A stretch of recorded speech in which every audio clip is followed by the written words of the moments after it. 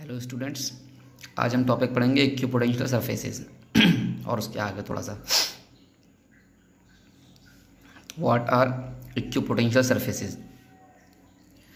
Any surface that has same electric potential at every point is called equipotential surface. यानी कोई भी ऐसा surface जिसके हर एक पॉइंट पर पोटेंशियल सेम रहता है उसे हम इक्विपोटेंशियल सरफेस कहते हैं। जैसा नाम बता रहा है, इक्यू प्लस पोटेंशियल यानी इक्वल पोटेंशियल, जहाँ वोल्टेज सेम रहेगा। किसी भी चार्ज की वजह से मेरे पास कोई भी सरफेस अगर दे रखी होगी, किसी भी चार्ज की वजह से सरफेस है हमारे पास, ये किसी भी रीजन में इलेक्ट्रिक फील्ड के अंदर कोई ऐसा रीजन है, सरफेस का मतलब क्या है, इलेक्ट्रिक फील्ड के अंदर कोई ऐसा रीजन है जहाँ पर मेरे पास हर पॉइंट पर इलेक्ट्रिक पोटेंशियल, यहाँ पर VA है, यहाँ पर VB है दोनों पॉइंट पर, और अगर ये इलेक्ट्रिक पोटेंशियल दोनों जगह सेम है तो मैं इस सरफेस को कहूँगा इक्विपोटेंशियल सरफेस ना। इलेक्ट्रिक फील्ड के चार्ज जो है, उस चार्ज के इलेक्ट्रिक फील्ड में कोई सी भी ऐसी सरफेस, कोई भी ऐसा रीजन जहाँ पर हर पॉइंट पर इलेक्ट्रिक पोटेंशियल सेम होता है, एक जैसा होता है, उसे हम इक्विपोटेंशियल सरफेस कहते हैं। इसकी कुछ प्रॉपर्टीज़ हुआ करती हैं। पहली प्रॉपर्टी है, no work is done in moving a test charge over one equipotential surface. यानी किसी भी इक्विपोटेंशियल सरफेस की मैं अगर एक पॉइंट से दूसरे पॉइंट पर इलेक्ट्रिक चार्ज को ले जाता हूँ तो वहाँ कोई वर्क नहीं किया जाता है। Work done is always zero in moving a test charge over N equipotential surface. मैंने मान लिया A और B दो पॉइंट हैं किसी भी इक्विपोटेंशियल सरफेस पर, तो इसका मतलब क्या हो गया, A पॉइंट पर और B पॉइंट पर पोटेंशियल सेम होगा, जिसकी वजह से माइनस करूँगा तो ज़ीरो आ जाएगा, इसको इधर लेकर आऊँगा तो ज़ीरो हो जाएगा। अब ये वर्क इक्वल्स टू, ये फॉर्मूला होता है हमारे पास, पोटेंशियल डिफरेंस या वोल्टेज इक्वल्स टू W/Q0। तो यहाँ से अगर मैं वर्क निकालूंगा तो Q0 इंटू पोटेंशियल डिफरेंस हो गया, ये Q0 इंटू पोटेंशियल का डिफरेंस करूँगा तो ये VB माइनस VA हो जाएगा। लेकिन हमें मालूम है सरफेस इक्विपोटेंशियल है तो VB माइनस VA ज़ीरो हो गया, मल्टीप्लाई किया तो ज़ीरो। मीन्स कोई वर्क नहीं करना पड़ा चार्ज को एक पॉइंट से दूसरे पॉइंट तक ले जाने में।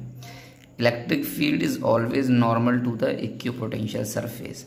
मेरे पास जो भी इक्विपोटेंशियल सरफेस दे रखी होगी, अगर मुझे इलेक्ट्रिक फील्ड की डायरेक्शन दिखानी होगी तो उस सरफेस के नॉर्मल, जैसे अगर मान लो इलेक्ट्रिक फील्ड एक्स एक्सिस की डायरेक्शन में होगा, इक्विपोटेंशियल सरफेस जो है वो एक्स एक्सिस के अलोंग अगर हमने दे रखी है तो इलेक्ट्रिक फील्ड वाई एक्सिस के अलोंग चला जाएगा उसका, क्योंकि इलेक्ट्रिक फील्ड कैसा होगा, नॉर्मल होगा। थर्ड प्रॉपर्टी है, equipotential surfaces are closer together in the reason of strong electric field and farther apart in the reason of weak electric field. इसका क्या मीनिंग है समझते हैं। हमने फॉर्मूला पढ़ा था E=-dV/dr। इसको क्रॉस मल्टीप्लाई करके dr की वैल्यू निकालो तो -dV/E। dV change zero constant हो जाएगा इक्विपोटेंशियल सरफेस में, क्योंकि डिफरेंस तो होता नहीं है पोटेंशियल का। तो यहाँ से dr जो आ जाएगा इन्वर्सली प्रोपोर्शनल टू आ जाएगा इलेक्ट्रिक फील्ड के, यानी कि जो इलेक्ट्रिक फील्ड है वो डिस्टेंस के इन्वर्सली प्रोपोर्शनल है। तो अगर इक्विपोटेंशियल सरफेसेस पास पास हैं, यानी कि ये छोटी है, डिस्टेंस कम है, तो रीजन क्योंकि वहाँ इलेक्ट्रिक फील्ड स्ट्रांग होगा। और अगर इक्विपोटेंशियल सरफेस दूर दूर हैं, यानी कि इन्वर्सली प्रोपोर्शनल, तो इलेक्ट्रिक फील्ड कैसा होगा, वीक होगा। नेक्स्ट है, no to equipotential surface can intersect each other. दो इक्विपोटेंशियल सरफेस एक दूसरे को इंटरसेक्ट नहीं कर सकते हैं, क्योंकि अगर ऐसा हो जाएगा तो वो इलेक्ट्रिक पोटेंशियल की दो वैल्यू को बताएगा, जो कि पॉसिबल नहीं है। अब हमारे पास है कुछ इक्विपोटेंशियल सरफेसेस हैं चार्जेस की वजह से। जैसे अगर मैं कोई पॉइंट चार्ज ले लेता हूँ तो किसी पॉइंट चार्ज की वजह से इक्विपोटेंशियल सरफेस जो होंगी वो सर्कुलर रिंग्स हुआ करते हैं, और ये जो एरो दिखाया जाके ये इलेक्ट्रिक फील्ड दिखाया जा रहा है। दो चार्ज हैं, अपोजिट चार्ज है, ये पॉजिटिव है, ये निगेटिव है, तो इनकी वजह से इक्विपोटेंशियल सरफेसेस इस तरह से होते हैं, जो इस साइड में पास पास होते हैं, तो बताता है यहाँ पर और यहाँ पर स्ट्रॉन्ग इलेक्ट्रिक फील्ड होगा, इधर की साइड में वीक इलेक्ट्रिक फील्ड होगा। ये बता रहा है सेम चार्जेस की वजह से इक्विपोटेंशियल सरफेस इस तरह से ड्रॉ की जाती हैं। और कोई यूनिफॉर्म चार्ज डिस्ट्रीब्यूशन है, यानी कि इलेक्ट्रिक फील्ड हर जगह सेम है, तो उसके लिए इलेक्ट्रिक जो पोटेंशियल सरफेस होती हैं ऐसे वो रेक्टेंगल शेप में हुआ करती हैं। नेक्स्ट हमारे पास आया है इलेक्ट्रोस्टैटिक पोटेंशियल एनर्जी। ये बहुत इंपॉर्टेंट टॉपिक है हमारा। ये क्या बताता है, the amount of work done in forming a system of charges by bringing them from infinity to closure is called electrostatic potential energy of the system. यानी कि मेरे पास 2, 3, 4, 5 बहुत सारे चार्जेस हो सकते हैं, उन चार्जेस को डिस्टेंस यानी बहुत दूर से एक दूसरे के नज़दीक लाकर मुझे एक सिस्टम बनाना है चार्जेस का।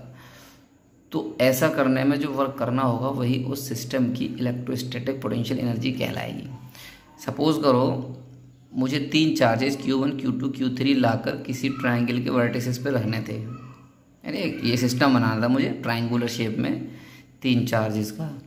तो अब इसको करने के लिए यानी कि 3 चार्ज मैं दूर दूर से लेकर आया हूँ, ये बिल्कुल पास पास नहीं थे एक दूसरे के, अलग अलग थे बहुत। तो इनको लाने में मुझे क्या वर्क करना पड़ा, तो यहाँ से हम पोटेंशियल एनर्जी निकालेंगे 3 चार्जेस के सिस्टम की। तो सबसे पहला काम क्या किया हमने, असेंबल करना है। तो मैंने पहले Q1 चार्ज को रखा, यहाँ पर ये दोनों चार्ज नहीं थे, सिर्फ Q1 चार्ज को रखा। तो Q1 चार्ज के आसपास कोई दूसरा चार्ज नहीं था, पहले फ्री स्पेस में रखा गया था। तो यहाँ पर इसको दूसरे चार्ज की वजह से कोई फोर्स वगैरह नहीं लगा, जिसकी वजह से इसको लाने में वर्क 0 करना पड़ेगा। अब सपोज करो मुझे चार्ज Q2 को B पॉइंट पर लाना है, चार्ज Q2 कहाँ लाना है, B पॉइंट पर लाना है। तो ये B पॉइंट जो होगा वो इसके पास है, तो पहले Q1 चार्ज की वजह से B पॉइंट पर इलेक्ट्रिक पोटेंशियल निकाला हमने, potential at P due to charge Q1। तो V1 equals to 1/4 pi epsilon not Q/R12। R12 का मतलब हो गया 1 और 2 यानी फर्स्ट और सेकंड चार्ज के बीच का डिस्टेंस, ये इलेक्ट्रिक पोटेंशियल का फॉर्मूला होता है।